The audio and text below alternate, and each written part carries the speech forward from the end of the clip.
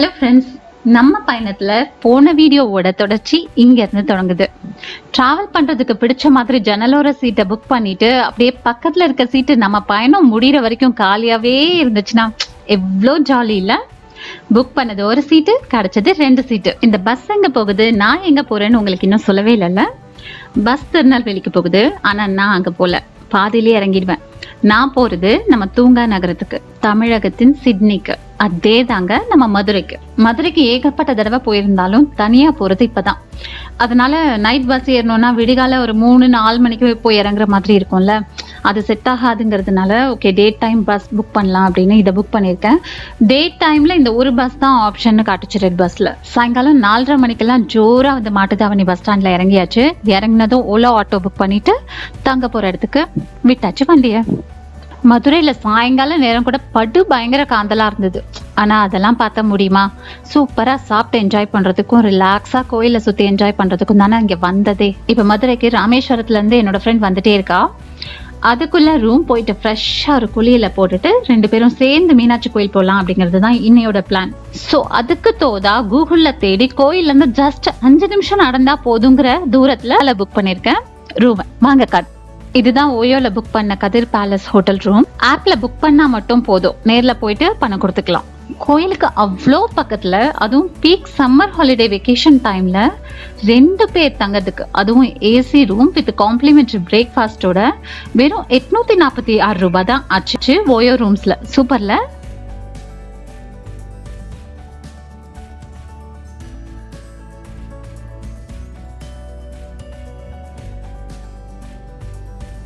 Rooms கொஞ்சம் பழசா இருந்தாலும் நல்லா நீட் அண்ட் கிளீனா மெயின்டைன் பண்ணிருக்காங்க, நிச்சயமா பாராட்டணும். 2 பேர் தனியா தங்கறதுக்கும் சுத்தி வரதுக்கும் ரொம்பவே சேஃபான இடமா இருந்தது. ஓகே, இனி மதுரையை சுத்த வந்த நோக்கத்தை ஒவ்வொன்னா நிறைவேற்றிக்கலாம். மதுரை ஸ்பெஷலா மணக்க குண்டு மல்லி முழம் வெறும் 10 ரூபாய் தான். சுட சுட ரோட்டு கடையில் அவிச்ச இட்லி, ஜில்லுன்னு ஜிகிர்தண்டா.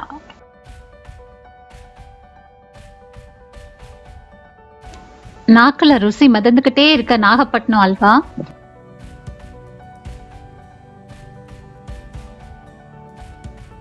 அப்புறம் ஆள அசத்துற ஐரம் மீன் குழம்பு ருசிக்கிறதுக்கு சந்திரன் மெஸ்ஸா, குமார் மெஸ்ஸா, கோனார் மெஸ்ஸா, பாண்டியன் மெஸ்ஸா, அம்மா மெஸ்ஸான்னு அப்படியே இங்கி பிங்கி போட்டு பார்த்துட்டு இங்க வந்தாச்சு.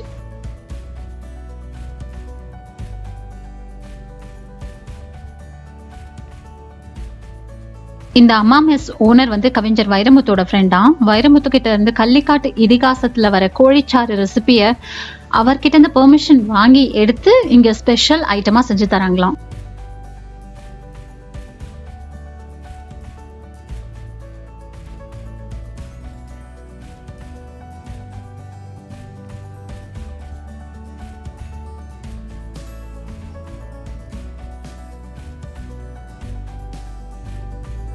இவதான் என் ஃப்ரெண்டு முனீஸ். இங்க முன்னாடி இலை ரெடி, சூப்பரா சாப்பிட்றதுக்கு நாங்களும் ரெடி. ஐர மீன் குழம்பு, நெத்திலி மீன் வறுவல், விரால் மீன், கோலா உருண்டை, சுட சுட சாதம், பிரமாதமான மாங்காய் பச்சடின்னு ஜோரா இருந்துச்சு சாப்பாடு. ஒண்ணு மட்டும்தான் சொல்லும்படியான இருந்தது குறை. அது வந்து நெய் மீன் குழம்பு சலிச்சு போயிருந்தது. உடனே மேனேஜரை கூப்பிட்டு சொன்னதும் இலையை எடுத்துட்டு புதுசா பரிமாறேன்னாங்க. வேணாம், கஸ்டமருக்கு பரிமாறதுக்கு முன்னாடி குவாலிட்டி செக் பண்ணிக்கோங்கன்னு மட்டும் சொல்லிட்டு அதை மட்டும் ஒதுக்கி வச்சுட்டு மற்றதை சாப்பிட்டுட்டு கிளம்பிட்டோம். மதுரையில சாப்பிட்றத தவிர என்ன அசத்துன்னு எனக்கு பிடிச்சிருந்த இன்னொன்னு என்னன்னா, அது கூடல் அழகர் கோயில். பொதுவா மற்ற பெரிய கோயில்கள் எல்லாம் கடைபிடிக்கிற எந்த ரெஸ்ட்ரிக்ஷன்ஸும் இங்க இல்லை, அதுதான் ஸ்பெஷல். அது தவிர வாங்குற தரிசன டிக்கெட்டுக்கு ஏத்த மாதிரி தனித்தனி வழி பிரிச்சு காசுக்கு ஏத்த மாதிரி கடவுளை தரிசிச்சுக்கோங்கன்னு எல்லாம் இல்லாம இருந்தது வந்து ஒரு மாதிரி நிறைவா இருந்தது இந்த கோயிலை சுத்தி வர்றது.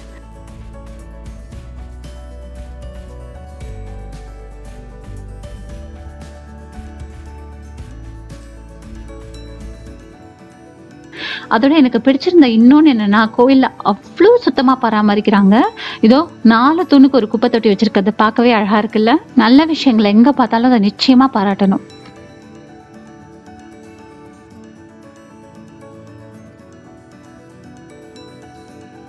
இந்த கோயிலோட வடிவமைப்பும் அசத்தலாவே இருக்கு. 3 தலங்கள்ல அமைச்சிருக்காங்க. 3 தலங்கள்லயும் பெருமாள் ஒவ்வொரு விதமா காட்சி தரதுதான் இந்த கோயிலோட ஸ்பெஷல். தரை தளத்துல அமர்ந்த நிலையிலையும், அடுத்த தளத்துல நின்ற நிலையிலையும், மேல் தளத்துல படுத்துட்டு இருக்க மாதிரி, தட் இஸ் அனந்த சயன பெருமாளையும் பார்க்கலாம். ஸோ ஜோரா மதுரை பயணத்தை முடிச்சுக்கிட்டு கிளம்பியாச்சு. இது மதுரை ஆரப்பாளையம் பஸ் ஸ்டாண்ட். இங்க இருந்து நானும் முனிசும் பஸ் ஏறி அடுத்து எந்த ஊருக்கு போக போறோங்கிறத அடுத்த வீடியோல தொடரலாம். மறுபடியும் மீட்டலாம். அது வரைக்கும் டாடா.